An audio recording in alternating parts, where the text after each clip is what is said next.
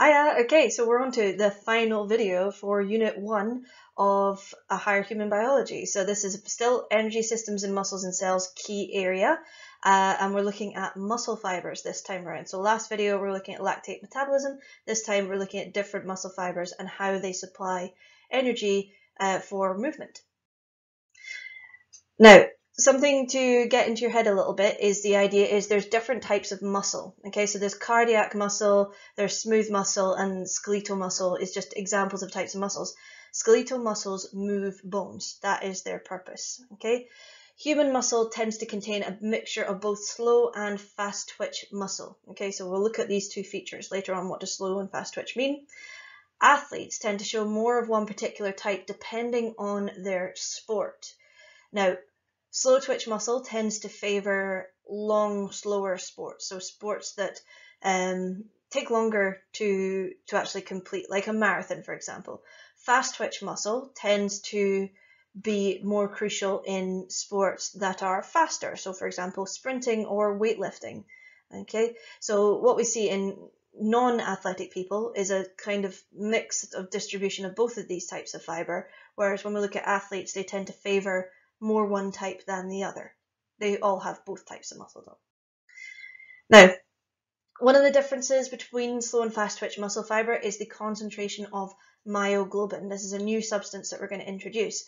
Now, myoglobin is a protein that's good at storing oxygen inside of its cells, and this helps to provide one of the raw materials for aerobic respiration, which you should have figured out is oxygen, okay, and the production of ATP, okay? So the idea is more myoglobin, more aerobic respiration possible, more production of ATP is possible. Now, slow twitch muscle fiber features are listed here. So the idea is they contract more slowly than fast twitch muscle fibers. So fast twitch muscle fibers can contract very, very, very fast. Slow twitch muscle contracts more slowly, but they can contract for longer than fast twitch muscles. They can hold that contraction for a much longer period of time. They rely on aerobic respiration for ATP production. Okay, so they're producing large amounts of ATP to supply those long, slow contractions. They have many mitochondria because they do a lot of aerobic respiration. They have a large blood supply running to them. So we find they've got lots and lots of good blood vessels running to them, and that's supplying oxygen and glucose for the aerobic respiration. And they contain large amounts of myoglobin. So remember that protein that helps store oxygen inside of its cells. And then the major storage fuel for slow twitch muscle fibers is fats. Okay, now when we look at slow twitch muscle fibers, again, it tends to be marathon runners that show large amounts of slow twitch muscle compared to fast twitch muscle fibers in their body. Okay, examples of sports that support the growth of slow twitch muscle are things like cross-country skiing, because that is an extremely endurance type sport. Long cycling, so we're not talking sprint events, but something like the long stages of the Tour de France, that is going to support the growth of slow twitch muscle, and it'll be slow twitch muscle that will be used in order to allow those events to occur. Marathon running, as you can see at the bottom, and also triathlon as well. So your standard distance triathlon is that they would support the growth of slow twitch muscle because of the amount of long, slow contractions that are required for these sports. Fast twitch muscle fiber contracts faster than slow twitch, but for a shorter period of time. They tend to burn through their available energy a lot quicker, and they fatigue faster. They generate ATP only through glycolysis. Okay, so that's a key fact you need to know. They don't really do aerobic respiration. So as a result of the lack of aerobic respiration, they only have a few mitochondria, a very low number of mitochondria. They have a lower blood supply than slow twitch because they're only doing glycolysis. They don't need that big oxygen supply to them. They've got low amounts of myoglobin because, again, they're not doing aerobic respiration, so they don't need that oxygen holding protein. But their major storage fuel is glycogen, so a fast breaking down carbohydrate that can be readily converted to glucose and supply for glycolysis. Okay, now fast twitch muscle fibers tend to be found in athletes that do fast sports. So we're looking for, again, we all have slow and fast twitch muscle fibers, but what we see is fast twitch muscle fibers tend to be found in larger numbers compared to slow twitch in people that do fast sports. For example, you can see above there, sprinting. Okay, weightlifting is another one. Even things like the long jump is that's a very short, fast contraction. Javelin throwing as well, again, short sprinting distances followed by a sudden lurch of the arm. That's fast twitch muscle fibers that are engaging there. You know, you do not see weightlifters having to hold their weights in various awkward positions for more than half a second or more than, I think it's 3 seconds they have to hold it above their head for. Is it 5?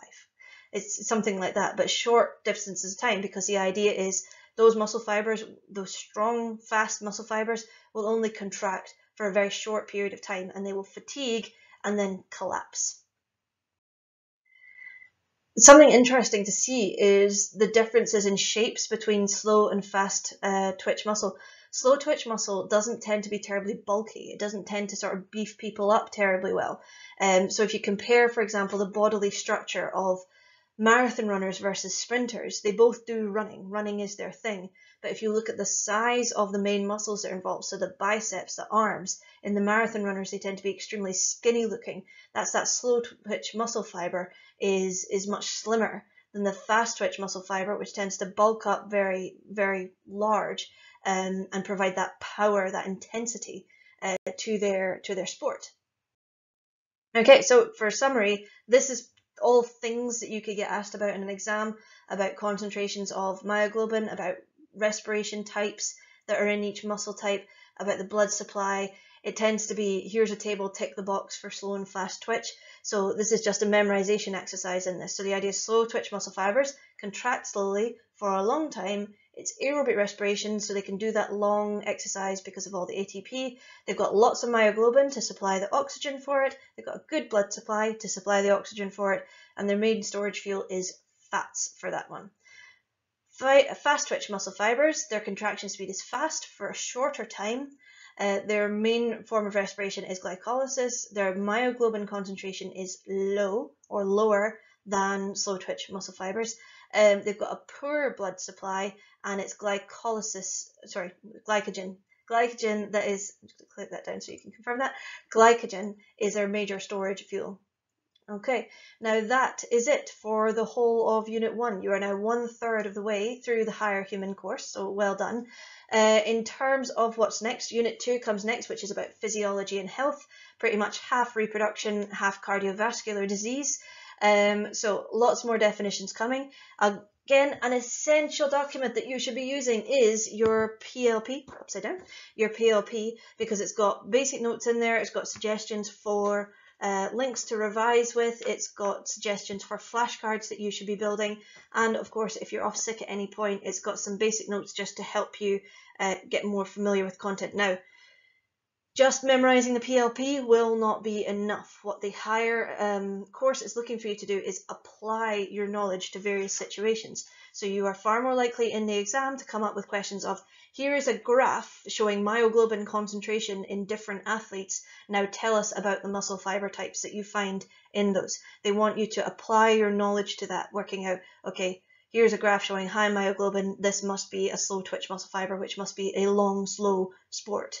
Okay, so it's application of knowledge that is key, and that is meaning that you must have a good grounding in your basic knowledge, but then be able to apply it to outside circumstances, which is why I really recommend the PBL problems that are in here, because those are applying your knowledge questions.